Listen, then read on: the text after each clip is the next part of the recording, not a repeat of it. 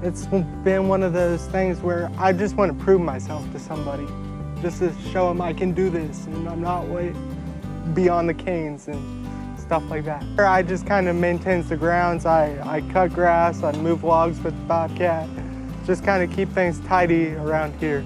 Just weren't given Mason opportunities, so we got together, right, and talked about how can we make that happen at a picnic table with the family to say how can we make this happen. And from there it was just the Mason show. You know, we created a few opportunities. Jay said, hey, I'll give you a try when a lot of people wouldn't. We brought Mason on and we started off pretty conservative. Once we kind of got some ground rules set there, I backed off like I do with most of my workers and kind of let them develop. I think that people should have the ability to find their strengths in niches and really exploit them to the best of their ability.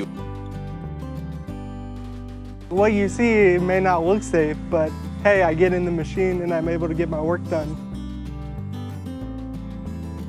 Probably has the best attitude of any employee that I have. I've never had one bit of complaint or issue with what I've asked him to do. He gets it done one way or another. And if he doesn't, it's because I didn't fill his machine up with gas. Yeah.